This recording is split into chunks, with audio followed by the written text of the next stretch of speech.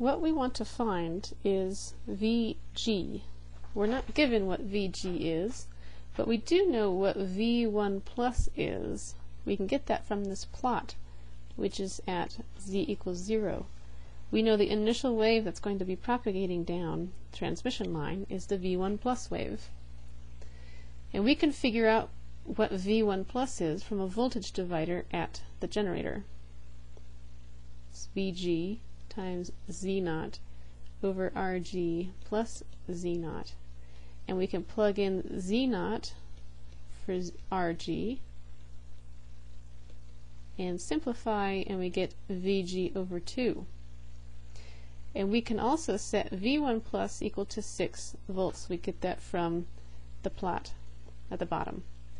And therefore, we know this is equal to VG over 2, and we can solve for VG, which is equal to 2 V1 plus, which is equal to 12 volts.